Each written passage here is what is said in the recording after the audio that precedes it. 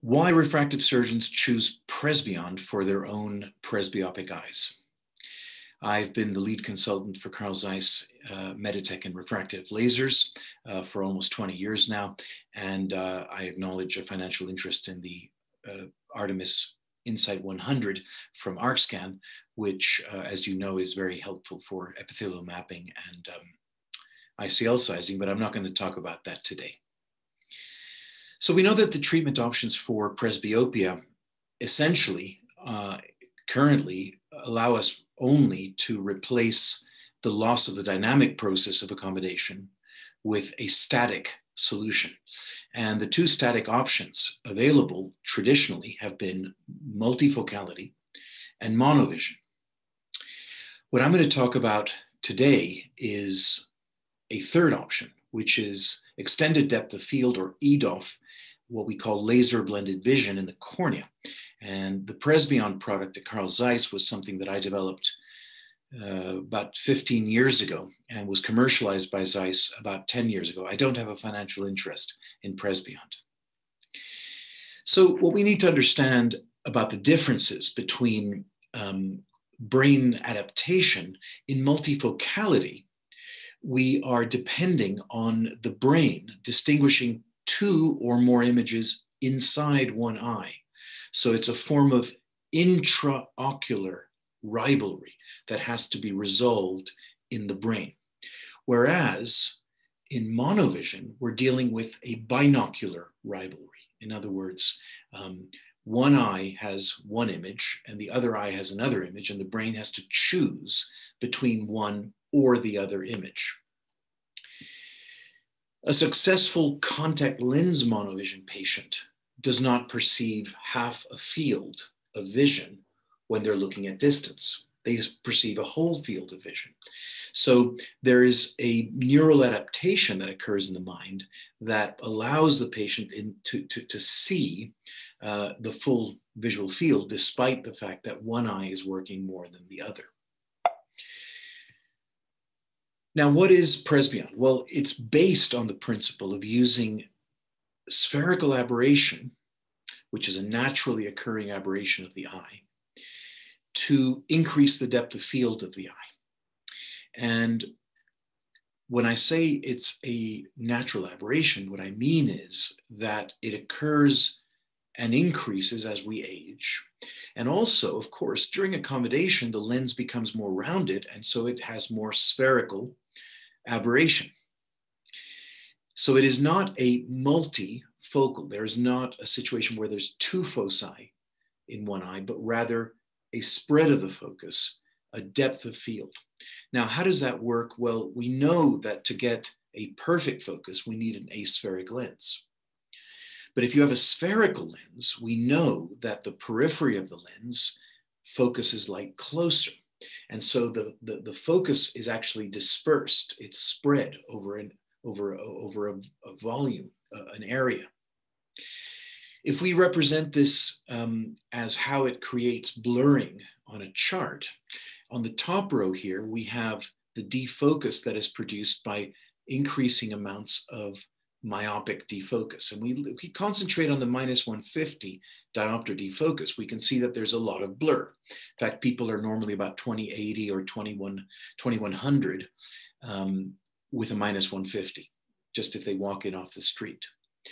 But what you can see here is that with the same amount of defocus, if we add spherical aberration, the edge detection of these letters suddenly increases. And so this is almost a way of proving how spherical aberration works in the brain of the human mind. Because I'm showing you, all of you are looking at this slide, and the image below here does have -150 defocus. But when you add the spherical aberration, that edge, that spherically aberrated edge, is processed by your brain. And that's why you can see more edge on this image. Now, in PRESBYOND, we are not actually inducing spherical aberration in the distance and non-dominant eye like this. These are not the images that the brain needs to put together, because there's neural processing. And so, in fact, the vision in the mind of this spherical aberrated chart on the retina is actually a lot better. And the spherical aberration on the retina of the dominant eye set for distance is also much better. So in fact, in PRESBYOND, the brain is only having to put together two images that are actually not that different. And we know that most people can tolerate a little bit of a disparity between images in eyes and still fuse. So these two images are essentially diagrammatically what we are trying to get the brain to adapt to in PRESBYOND. And that's quite different from these two images, which are the images that a monovision patient would have to adapt to. And that's why when we do PRESBYOND, when we have a patient coming in, we don't do a contact lens monovision trial, because that will exclude all of the patients who would have tolerated PRESBYOND. And so it's actually contraindicated, in a sense, to do a contact lens monovision trial. Of course, if someone already wears contact lens monovision, then fantastic, because it's a great preparation for PRESBYOND. So let's concentrate on this non-dominant eye and the fact that we have a -150 defocus and that the spherical aberration makes the edge detection better on the retina. But let's not forget that there is always meiosis, no matter how old the patient is. Even a 70-year-old has meiosis. And so the meiosis increases the depth of field when the effort is made to look up close. And combining these two effects gives a retinal image that is fairly in focus with a large depth of field, and then the brain produces further edge improvement by filtering the spherical aberration in the way that the brain is designed to do. So the point here is that we're able to do a static presbyopic treatment, but it doesn't depend on diffractive optics or bifocal or trifocal optics. And we know that in corneal surgery, there's been fairly mixed success. So if we look at the Vizix multifocal hyperopic presbyopic attempt, they had 6.5% of the eyes losing two lines. With the Bausch and Lomb supercore, 4% of the eyes lose two lines. And with the PresbyMax from Schwind, originally they had about 12% loss of two lines. They reduced the ad, got it down to 5%, and then reduced the ad even further in the dominant eye and got the loss of lines down to 0%. But that's for binocular vision. So still multifocality, because it causes a lot of aberrations and very high order spherical aberrations, and because of the central island effect that might not be 100% perfectly centered, multifocality in the cornea is difficult. Now, of course, monovision we know has challenges of its own. About 50–60% of people tolerate monovision, and there are various reasons why monovision is not a great idea. And we're talking about surgeons choosing surgery for their own eyes. Full monovision can lead to loss of stereoacuity, and that's something that's not desirable for eye surgeons. But you see, PRESBYOND modifies the binocular vision of the eye and improves on all of these disadvantages of monovision. So you see, the near vision of the distance eye is much better with PRESBYOND because of the depth of field, and the distance vision of the near eye is much better. And so because the images are much less disparate, so the 97% of people are able to tolerate this difference between the eyes, as opposed to about 50–60% of people with monovision. So about 95% of or more than 95% of the people that walk through the door in the clinic pass the tests for being candidates for PRESBYOND.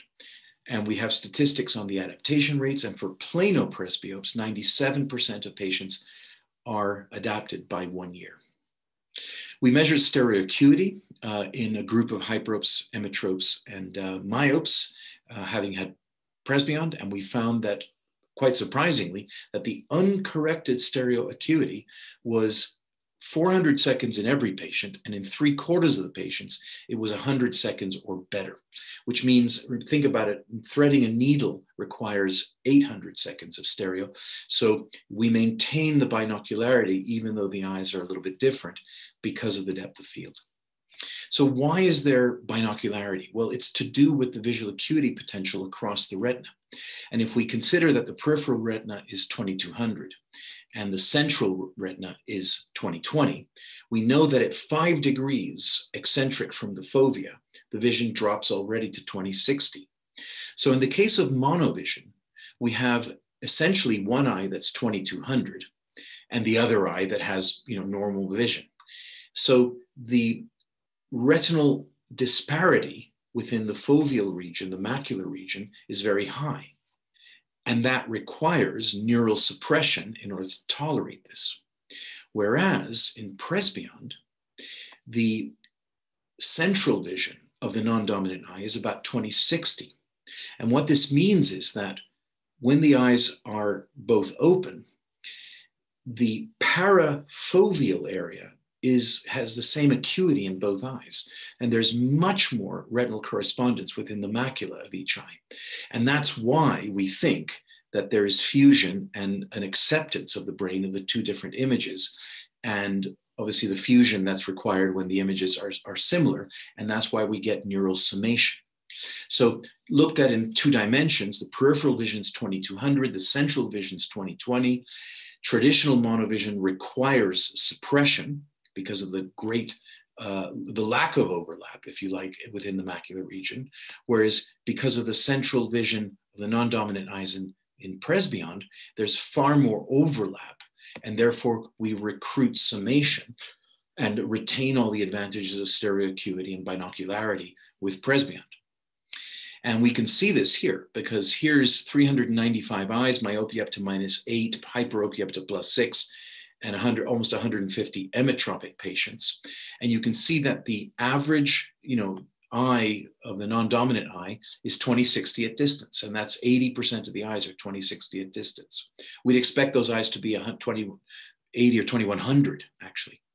But you see the distance vision of the dominant eyes, 92% are 20/20. And when they combine the two binocularly, the distance vision goes up to 96% 20/20. So the addition of the other eye gives summation, which is not something that we see in monovision. So this is different from monovision.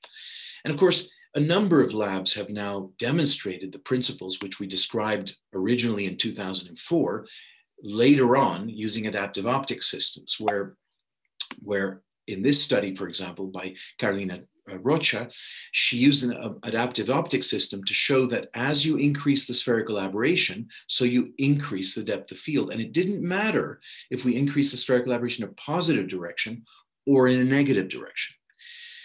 What we capitalized on really was the understanding of the therapeutic range of spherical aberration, the range in which you can get an increase of depth of field without the toxic effects of excess spherical aberration, which we all know cause night vision disturbances and halos and starbursts. So having this 1.5 diopter depth of field limit because of the therapeutic range and not wanting to lose contrast, then we have to recruit a little bit of anisometropia in order to get continuous vision from distance to intermediate to near. And mathematically, this works out approximately that the distance eye is set to plano, but at near it sees as if it was -0.75. So it has about intermediate vision. And the non-dominant eye is set at -150. But with that 150 depth of field, the distance vision is as if it was -0.75, and the near vision is as if it was -225. So you see why we have this huge range and why we have this continuous vision from near through intermediate and through to distance, rather than what we have with multifocality, which is discrete distances that are provided by these multifocal corneas or multifocal intraocular lenses. I think many of you have already seen our publications for myopia, hyperopia, and emmetropia, and you can see that the outcomes are superb. And that's because we are taking advantage of the accuracy of LASIK. LASIK is a very accurate procedure. And so because PRESBYOND is LASIK, it's the same accuracy, and it controls cylinder with the same accuracy. So we have, virtually all of our patients are spectacle independent virtually all the time. Essentially, when we take all these statistics together, we have, almost 100% seeing 20/20 J5 for myopia, 95% up to +6 for hyperopia, and the emmetropes, 97%, are seeing 20/20 and J5 newsprint. So strictly speaking, we have the most accurate and the best outcomes of all procedures, because IOL calculations, for example, aren't as accurate as lasers. We know that. And here we're demonstrating how the intermediate vision is achieved for virtually all patients. This is my 240 patients, myopia up to -12. So almost 100% see computer font size 12. And the same with hyperopia, almost 100% seeing computer distance font size 12. In terms of safety, of course, we already defined that we don't want to increase the spherical aberration in the toxic range, which is why we don't lose 2 lines of best spectacle corrected vision. That's the design of the profile. And not only we don't lose lines, we actually don't lose contrast. And in fact, statistically, we see a slight increase in contrast, probably because we're optimizing the spherical aberration in these older eyes. So it's not just our outcomes from the London Vision Clinic, but now we have, papers coming out of Europe, these are the European reports, out of the Indian subcontinent, and now the Asian component, where both in China and in Korea, where people are publishing their outcomes of laser blended vision PRESBYOND, and achieving the same great results that we've been enjoying at the London Vision Clinic since 2004. Needless to say, we're avoiding the rare but potential complications of intraocular surgery, and not to mention the rather high YAG rates that are usually produced by these multifocal IOLs, and the fact that they can't be put into the sulcus. So, if there's any capsular problem, then that kind of eliminates the option there. And, I just want to reiterate that we started teaching PRESBYOND about 4 years ago now. And something happened during that, and that's how I want to finish my talk. Because this online course, which we deliver twice a year live in London, but now we're doing it on demand, of course, and recorded because of our travel restrictions. But we're hoping next June to start live again. But you see, the first time I taught the course, I had a surgeon who came up to me and said, you've convinced me. I do a lot of refractive lens exchange, but this looks like what is right for me. Would you do my eyes? And I said, wow, that's that's quite an honor. Why don't we schedule your surgery for the next course? And you can come a few days before we do your surgery, and then you can give a talk at the course on your process, your mental process that you went through to come from the procedure that you do for patients and over to this procedure for your own eyes. And he did this. And at that next lecture, we had another surgeon who actually was a very, very, very avid clear lens exchange surgeon in the UK, very well known, and a great surgeon, I have to add.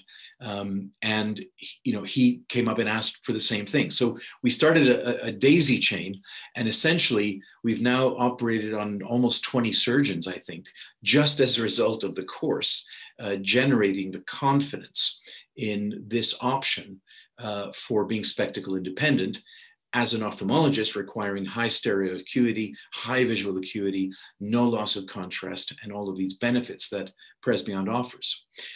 We know now that Professor Zhou operated on one of your colleagues in China. And so, this hopefully is now starting to become a thing in China. And I am so excited about this because obviously the aging population in China is huge, and refractive lens exchange in high myopic eyes, perhaps not, the least anxiety provoking procedure for the surgeon, and let alone the patient. And so offering an extraocular procedure that can be done on the cornea is really wonderful in China, I think.